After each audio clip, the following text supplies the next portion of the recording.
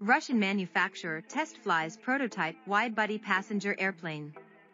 Russia's leading aircraft manufacturer says it's completed a successful test flight of a new widebody passenger airplane that it claims could replace Western aircraft in the country's skies. The United Aircraft Corporation said a prototype of its IL-96-400M long-haul airplane has taken off for the first time on a flight that lasted 26 minutes and reached altitudes of up to 2,000 meters, 6,562 feet, and speeds of up to 390 kilometers per hour, 242 miles per hour, according to a news release posted by the company last week.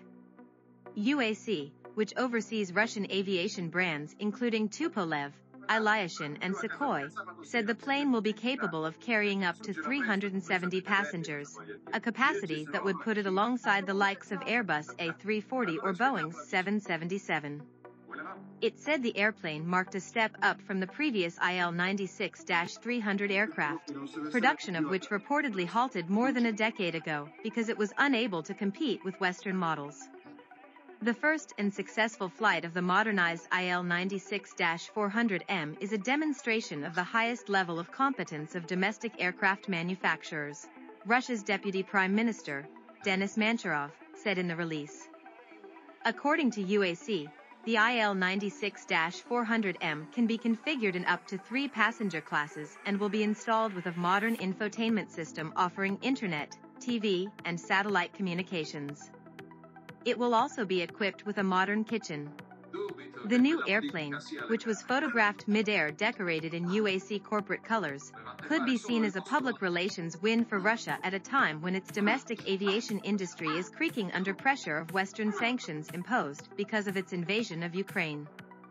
US and European sanctions on leasing planes to Russia led to that country losing nearly 10% of commercial aircraft before President Vladimir Putin enacted laws allowing Russian airlines to seize leased aircraft and re-register them domestically. But with limited access to parts for planes made by Boeing, Airbus, and other Western manufacturers like Bombardier and Embraer, experts say keeping fleets airworthy will be increasingly difficult. As of 2022, only 144 active Russian airline planes were built in Russia, according to data provided by aviation analytics firm Cirium. Although Moscow won't admit it, the sanctions that followed the Ukraine invasion have really damaged Russian aviation, Mado Morrison, head of strategic content at Flight Global, tells CNN. The problem is that lack of spares, some get in through the back door undoubtedly, means that many Airbus and Boeing aircraft flying in Russia today are potentially dangerous. Although Russia has a proficient regulator, there is very little visibility as to the health of its fleet. In September, an Airbus A320 operated by Ural Airlines, reportedly one of the least aircraft appropriated by Russia, was forced to make an emergency landing in a field in Russia's Novosibirsk region due to what was provisionally claimed to have been a mid-air failure of its hydraulic system. Last year, a safety audit by the International Civil Aviation Organization resulted in Russia being marked with a red flag indicating insufficient regulatory oversight, a status shared by only 3 other countries, Bhutan, Congo, and Liberia. Addressing concerns, Russia's Ministry of Transport said at the time that flight safety on Russia-operated aircraft meets international standards. UAC's release said the new IL-96-400 MS safety and reliability was comparable to the world's best models due to the redundancy of the aircraft systems and its aerodynamic configuration. The manufacturer also said it would meet international regulatory requirements.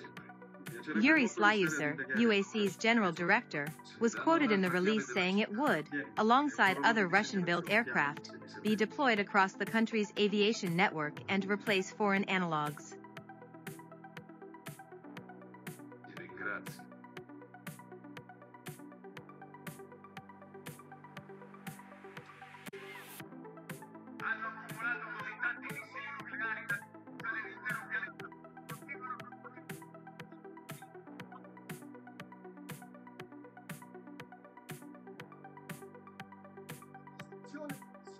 Io dopo la crede che possa essere ottenuta solo con